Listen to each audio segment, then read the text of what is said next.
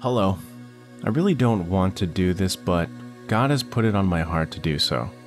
I'm 28 years old, and I live in Texas. I have been on Reddit before, mainly in horror movie talk and not safe for work sections. I used to be into the occult and believed in a higher power rather than God. Even though I was raised to believe in God, I hated him because I identified as female and I was told I was going to hell. I had an encounter with God at the starting of the pandemic when I started having heart palpitations. When I went to lie down, I felt like I was dying. Naturally, I started praying and asking God for more time. I watched my life and memories play through the back of my eyelids backwards to my time in the womb. I then see a white tunnel with angels surrounding it, and I was suddenly in a room with a floor made of crystal. There was a figure sitting on a white throne, and he had a rainbow above his head. I couldn't see his face because it was made of a piercing light. I stood there crying while holding someone's hand. Mind you, this person, I couldn't see them. I then was led to what felt like a cliff, and I found myself falling.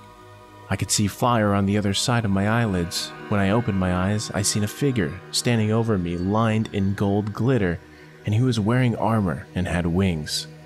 I know that I was being put into my own body. I know for a fact that I died.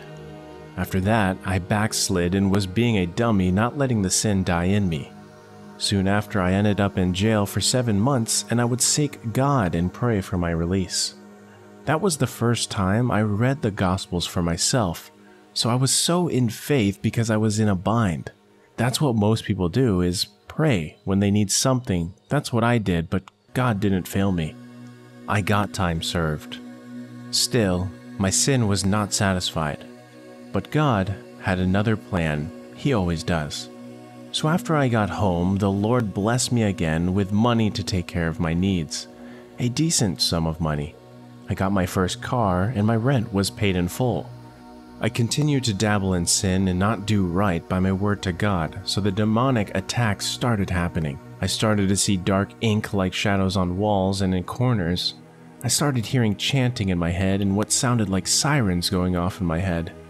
I started hearing voices, and even one time while I was sleeping, I felt a demon get into my back seat and touch my neck with its claws while telling me it was waiting for me in the dark. So, it was probably around September of 2021, and the attacks had stopped after I had deliverance done. So while joking with my roommates, I said in passing that, "God, if you're there, I want you to show me hell." You never joke with God, because that is exactly what he did. That night, I decided to go to bed, and I said my prayers and fell asleep instantly. I then found myself falling through the sky into a giant hole.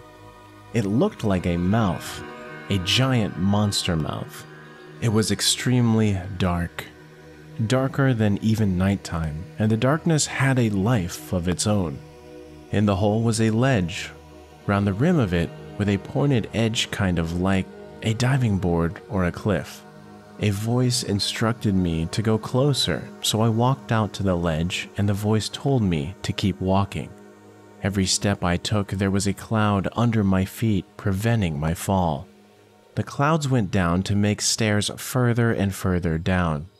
After about 20 or so clouds, I was standing on a big one. The darkness wouldn't allow me to see forward, but the clouds provided a light from within. I decided to look down, and it was fire. A lake of fire, and I knew exactly where I was. So I turned to leave, since I was so scared, more terrified than I have ever been. Before, it was like even being afraid of the dark as a kid times a billion.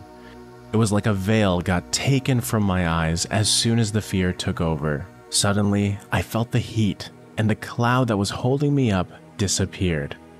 I was falling toward the flames until I said, "Jesus, no!" Then another cloud appeared underneath me just feet from the flames. At that point, I then heard the screams and I woke up. When I woke up, I was so terrified I couldn't go back to sleep. I looked at the reflection of my TV screen and seen dark figures charging at me, but they were deflected by the light in my room.